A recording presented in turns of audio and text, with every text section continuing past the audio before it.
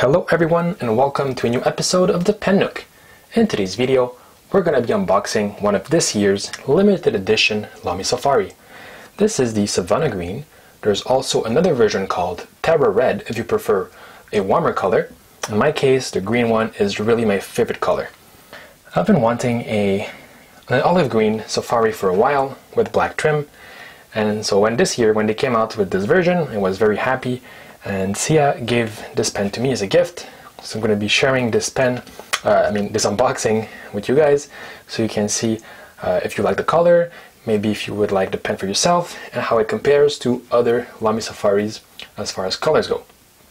So you have your typical paper Lamy box. In the back it says Lamy.com, made in Germany, and of course this is Gmund paper, like always. In front it simply says Lamy. To open it, very simple, a little tab here, and when you pull out the pen, it comes clipped onto a piece of paper, like this. So simply pull onto the pen and remove the paper, and there you go, you have your Lamy Safari. So I'm going to be providing some close-up shots further down the video, so you can really grasp the color and the tones of this beautiful pen. So it's your typical Safari, of course, but it has black trim, so black clip, a black nib. Here the ring is also black, and in this case it's already inked. I used my Lamy converter with some German ink, but not Lamy ink. I chose an ink to complement the color, and it's the Graf von Faber-Castell olive green. So beautiful ink with this beautiful green pen. So if we go into some comparisons, just with some other Lamy Safari pens, maybe some other limited editions, so you can compare. So here we have the all black. Let's have here the petrol one here. So you see these kind of dark matte tones, they really go well together. Here you have your typical Safari, just bright red, and why not some limited edition from the previous year.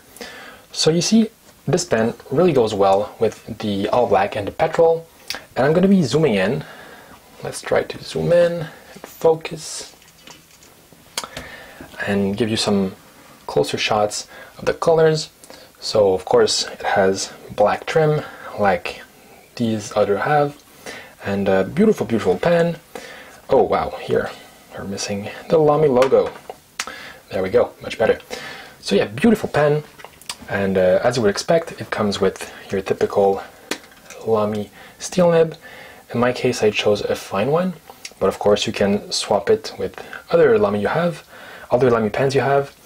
Just keep in mind that this is a black version of the nib, so if you swap it with other pens that have your chromed version, it will not look as good, right?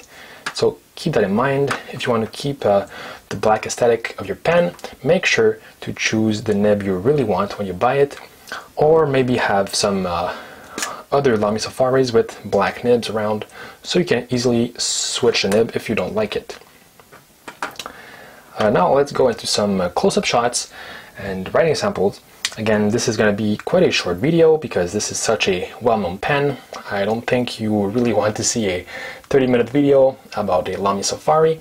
This is more just to give you a quick overview of the pen and how it compares to other editions of the Lamy Safari, and how the color looks really, because when such a popular pen has a new limited edition, the question is not really, is it a good pen? Because of course we already know the pen. Is more, do I like the color? So this is what I want to provide you guys with in today's video. So without further ado, let's switch to some close-up shots and writing samples.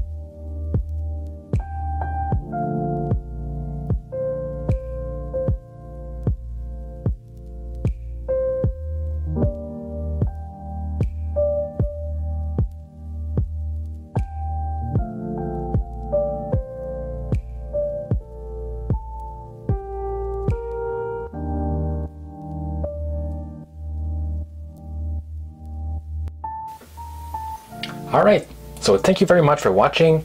I hope you enjoyed this video. I hope this footage helped you decide if you want the Savannah Green, or maybe you prefer another color, or maybe you're good, you have already too many safaris, but to be honest, I don't think there's such a thing, right?